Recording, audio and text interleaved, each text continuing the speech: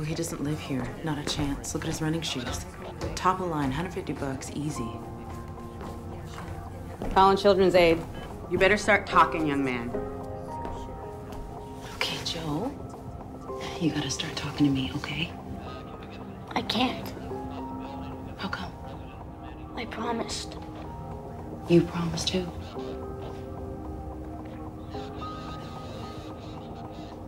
You can tell me. I was playing a game, and in the game, you're supposed to stay in the closet until he comes and finds you. Until who comes and finds you?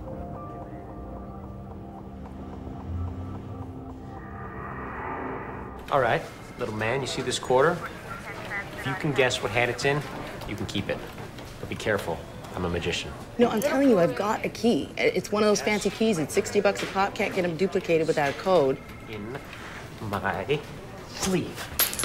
Thank you so much. You need to fire that babysitter. Yeah, I already did. After like 10 messages. Babysitters are her? Excuse me? Well, it's just that's what Joe kept saying. Now how's he gonna find me? He says it's a game you guys play. He said that.